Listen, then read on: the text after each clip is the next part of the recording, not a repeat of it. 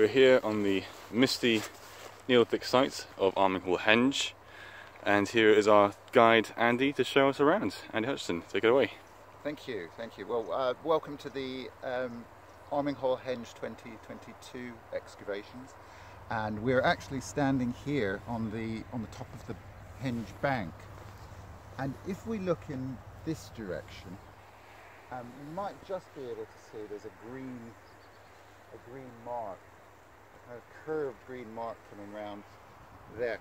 That's the Henge's outer ditch. And then over here we can see another green mark, a wider green mark with weeds growing up out of it.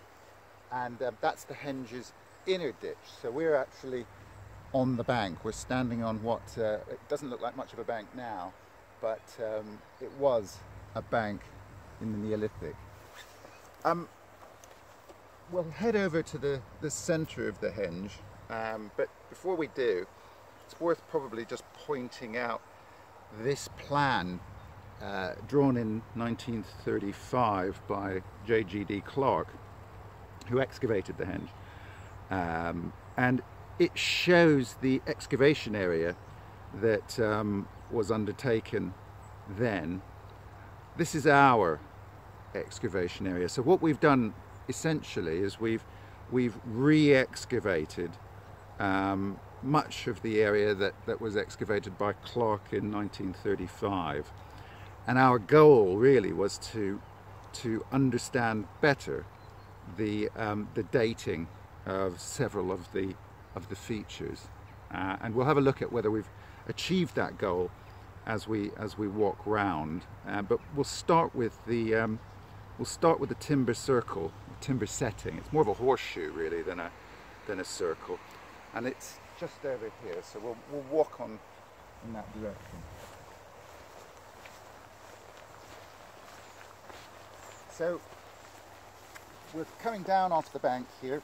We're actually crossing what is the inner ditch and coming up to the excavation area, and the area that the timber settings can be seen in.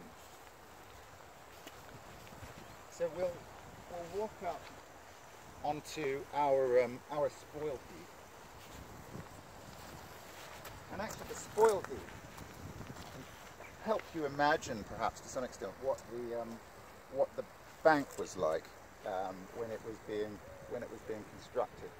But our spoil heap is linear; it follows the edge of the trench. But if you imagine this kind of going round and curving round the edge of the Henge, that would be the kind of thing that the bank would have looked like to start with, and then eventually it would have grassed over and stabilised and just become a grassy mound.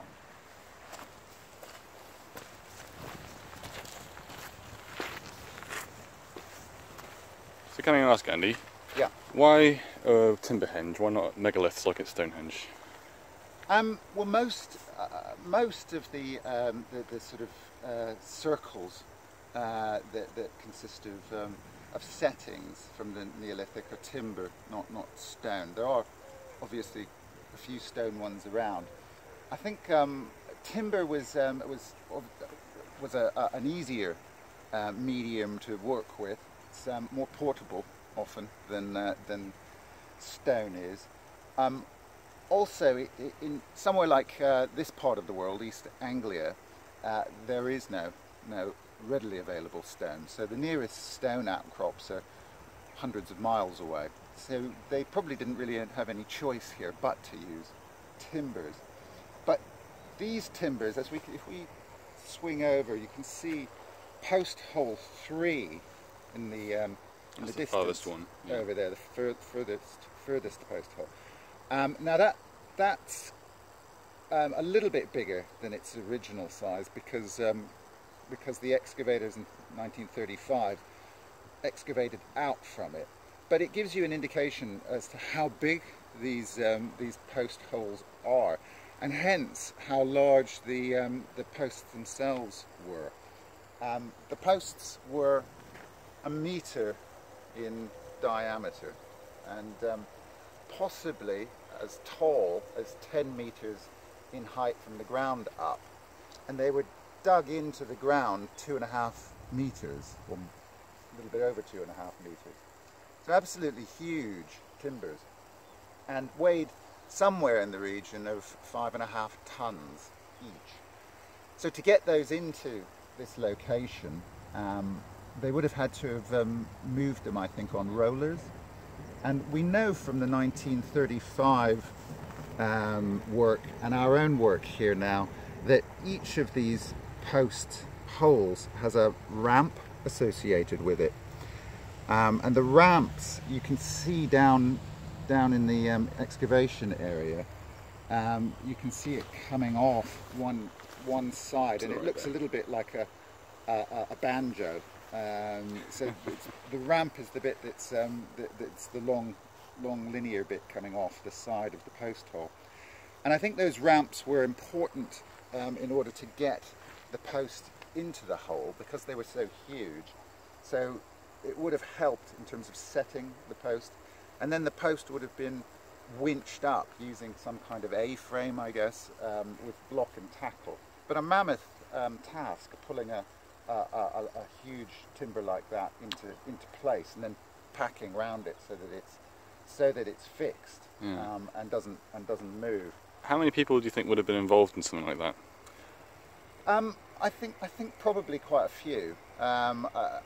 These places, generally speaking, are thought to be locations for gatherings. So, you know, bringing together communities from quite a wide geographical area. So I think we'd be looking at maybe hundreds, perhaps, of people.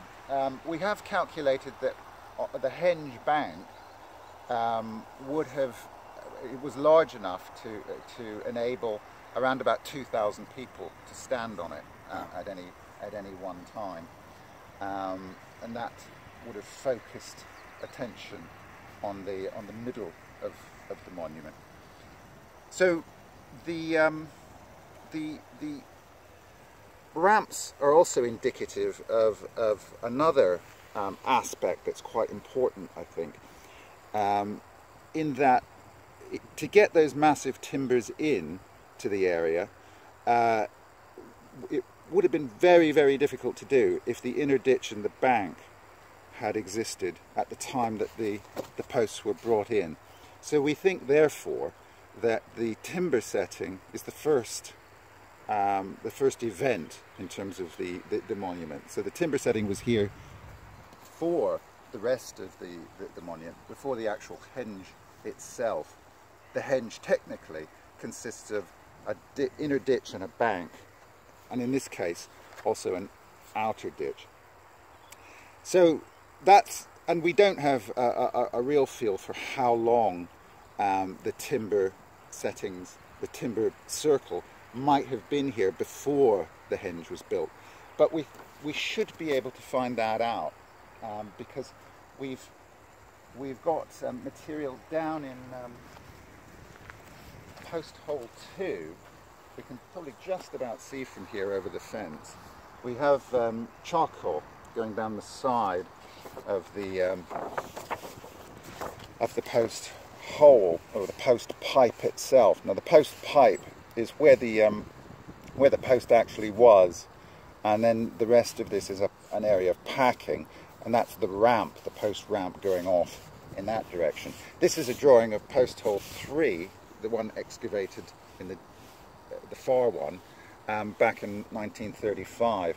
And what's interesting about this is that we're finding exactly the same pattern in post hole 2 as was found in post hole 3 in 1935, right down to the fact that there are burnt areas at an angle coincident with where the post ramp was.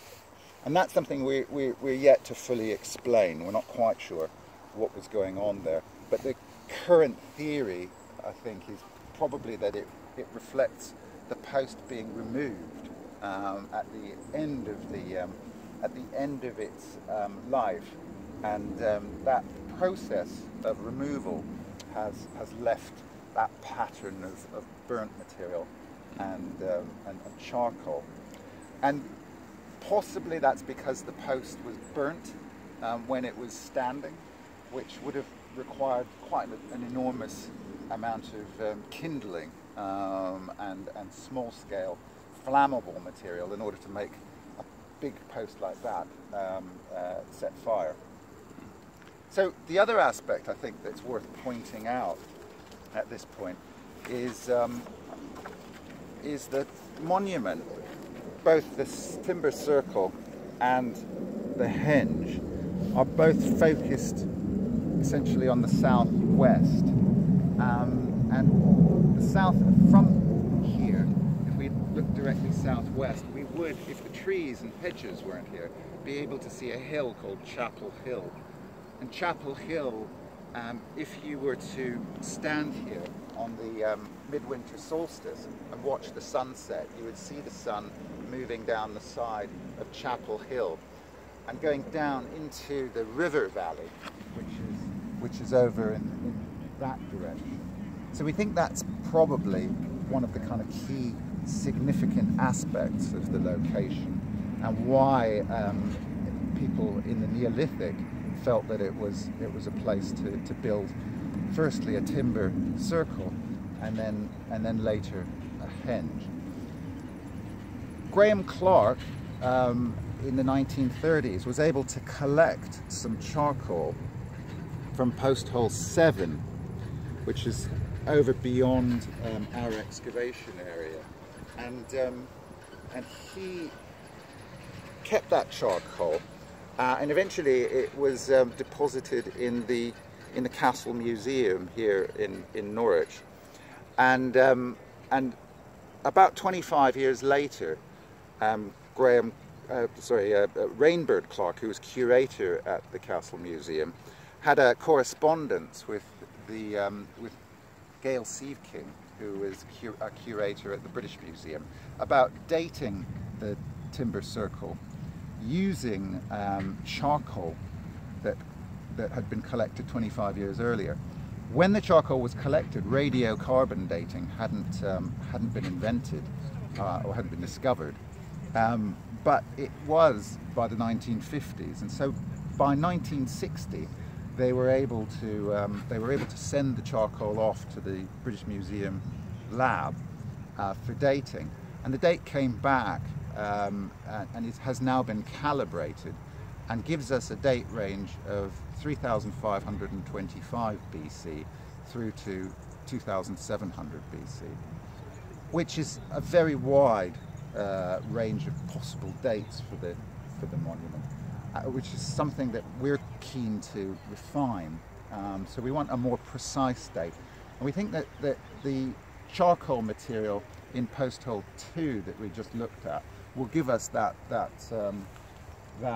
option. It'll give us the ability to redate the timber settings, and there is a little tiny sliver of material, probably original Neolithic material, left at the bottom of post hole 3, and again we might be able to collect enough datable materials from that deposit to date that post hole as well, and that'll give us 2 post hole dates.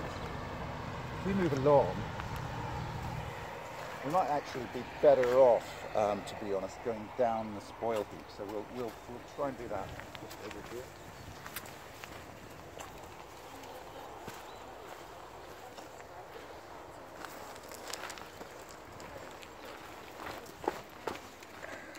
So, just to orientate, we are now standing about here, just looking out over the inner ditch, and we can see the inner ditch section, cross-section through it, and you can see the layers that have been deposited throughout the ditch's lifespan. Right at the bottom, we've got some really well-defined dark banding, and that contains charcoal, chunks of charcoal, and also contains burnt flints. So we think that that material, because it's also scorched to some extent the surrounding soil matrix, that material perhaps went in hot to the ditch, and that's again quite significant in terms of dating. We'll be able to obtain charcoal samples which will allow us to date that deposit, and fortuitously that deposit is right at the bottom of the ditch, so will give us a good handle on the original date for the excavation of the ditch. Above that, we've got an accumulation of silts and also eroded material, probably eroding from the bank, and up to about a third of the way up, that's all prehistoric, and then from about a third up to about 2/3, and we can show you, that's the outer ditch, hold on here. This is again the 1935 section drawing, and you can see here there's the burnt material again, and then we've got this set of deposits which are labelled 4, 6 and 7 on the section drawing. Those are all, we think, prehistoric. 3 is Roman in date. There's quite a lot of Roman material coming out of 3. So between the bottom of the ditch and the bottom of deposit 3 is about 2,500 or 3,000 years, and then 3 to 1 is the last circa 2,000 years. So the whole ditch has taken around about 5,000 years to fill up to the top and to become just a crop mark. And the processes behind that are complicated and long term. Ditches tend to consolidate quite quickly, and once they're grassed in, they'll stay stable for long periods of time. So probably up until the Roman period, it was a very slow accumulation, it would seem, and then perhaps a rather quicker accumulation in the Roman period, and then again stability for a while before perhaps modern ploughing has filled in the top of the ditch. So we'll go along and have a look at the bank, which is just over here.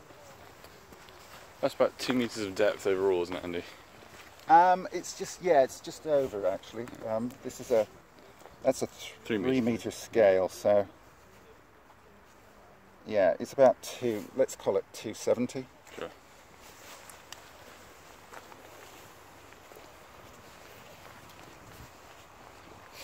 So when the ditch was excavated, the material from it, we think, was thrown up onto here, which formed the bank for the henge. But as you can see now, very little of that bank survives, and what we're trying to explore here is just the base of what was the bank, and we think we have an earlier set of deposits that predate the bank being put up or constructed, and that's quite useful. So again, we'll be able to take samples from that material, and that hopefully will give us a date for the material predating the bank. That's what we're trying to do here, and you can imagine again that the bank would have been much higher, but it is a very wide bank, so it's quite mysterious why it's eroded as completely as it has. So more work, I think, in terms of analysis of the constituents of the bank will be needed before we've got a good understanding of the processes that have gone into its formation. And what are the constituents? Well, the constituents mostly seem to be gravel, right, from excavation of the ditch. But over here we might have potentially some turf as well. So it may be that part of the area was stacked turf, and then we've got gravel deposited on top of the stacked turf. That's a possibility.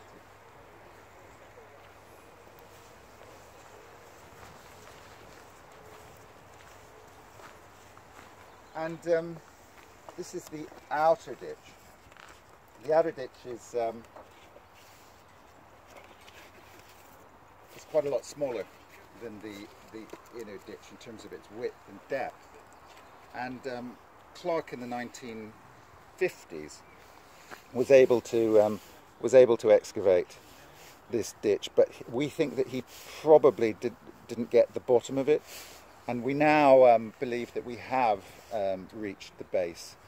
He excavated just down to the bottom of a silt layer, which he called 5, and we can see that silt layer. Oh, there's a grey part there. And, yeah, the grey in the section.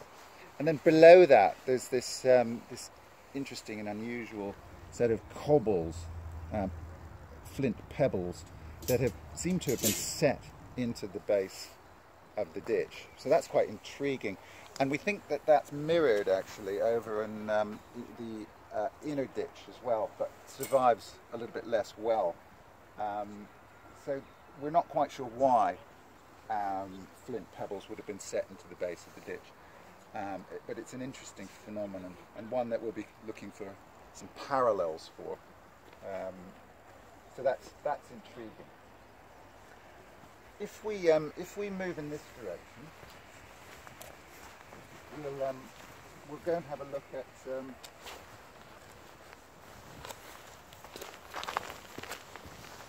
some of the work that we've been doing in the surrounding valley to try and understand the topography and to understand the geological sequence here. So we've done some test pits. We've got one, never find it, there it is.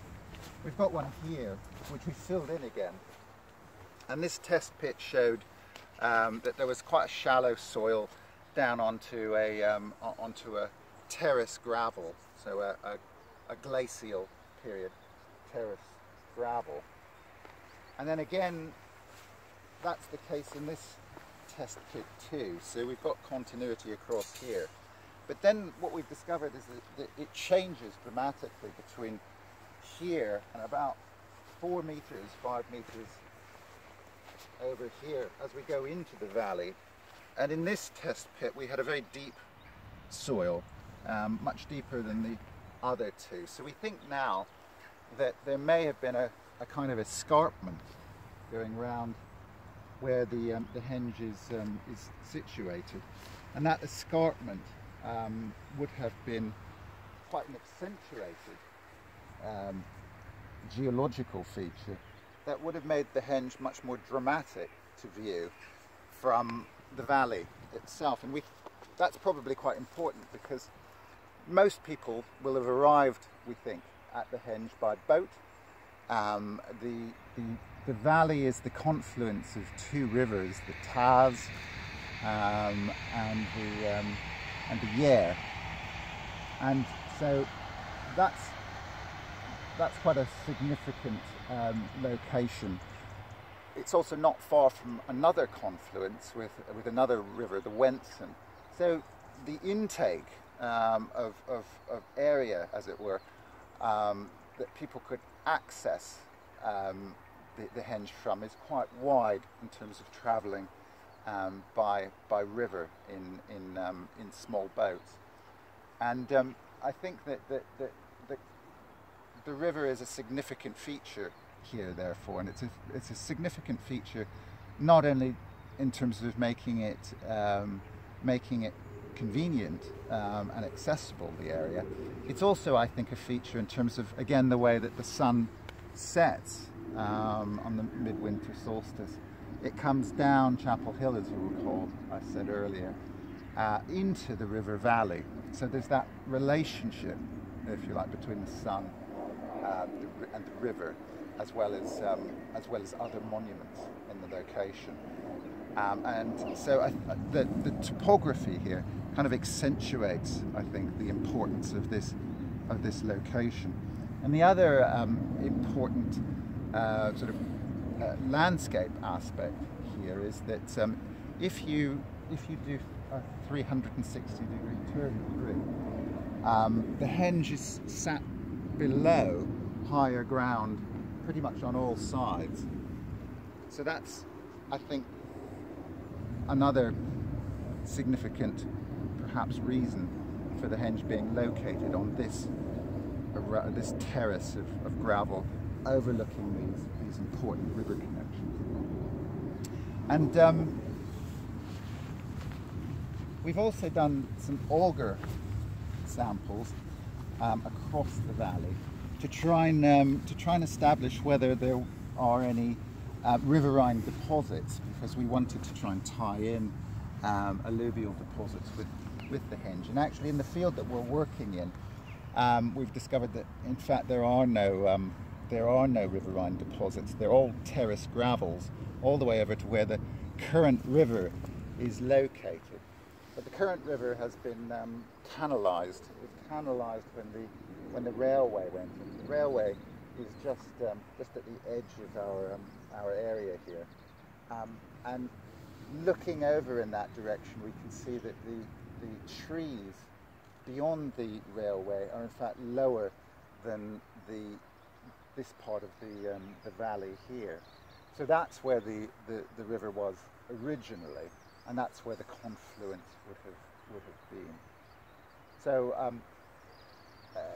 this part of the area always stays dry. It's not in the floodplain. And we can show you the soil, the depth of soil over here in this part of the dry valley, as it were.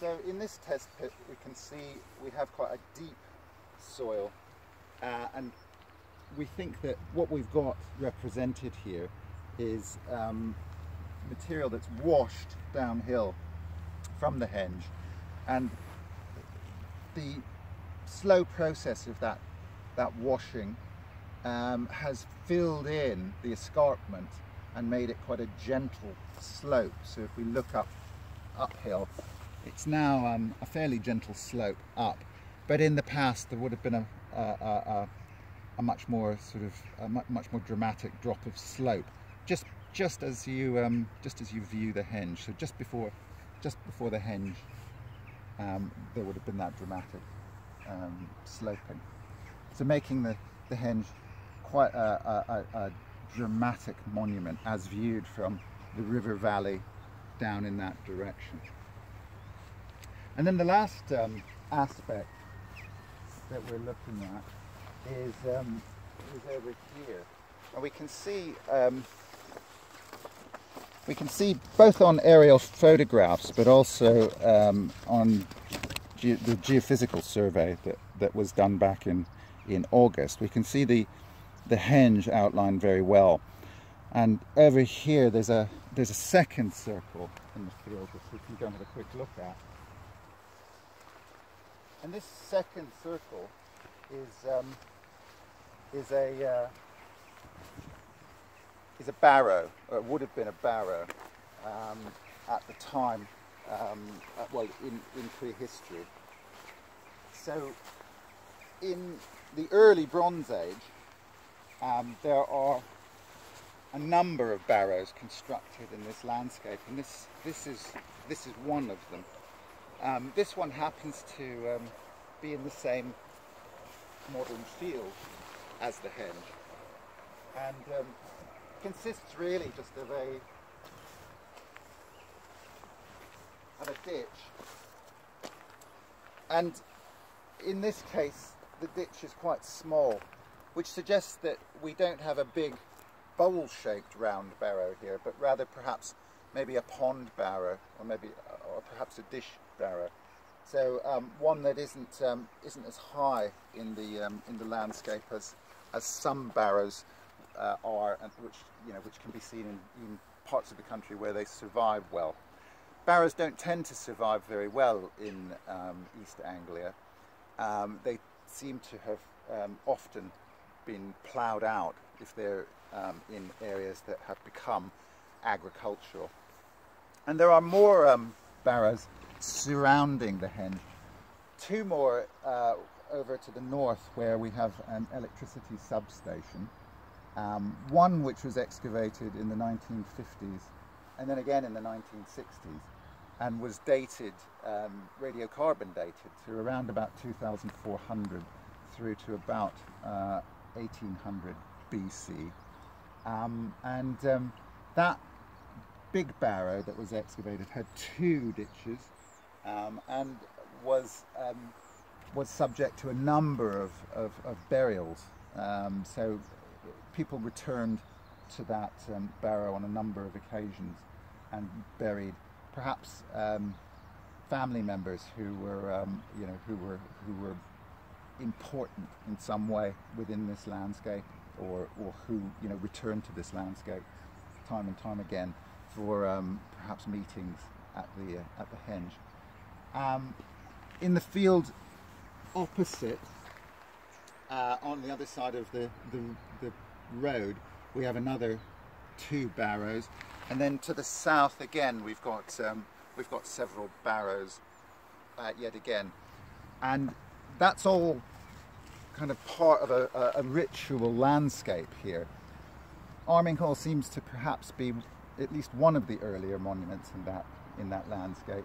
There's another henge downriver from here, about 700 metres, at a place called Markshall, and that is a smaller henge. And interestingly, Arminghall, Markshall Henge, and the big double ring ditch barrow under the electricity substation all seem to be in an alignment. So yeah, a big intervisible monumental landscape here, similar to the ones that you can see in places like Wiltshire, where the survival is much better, and where most of the monuments haven't been ploughed out like they have been here, just to the south of Norwich. So that's essentially the story so far. Excellent. Thanks very much, Andy.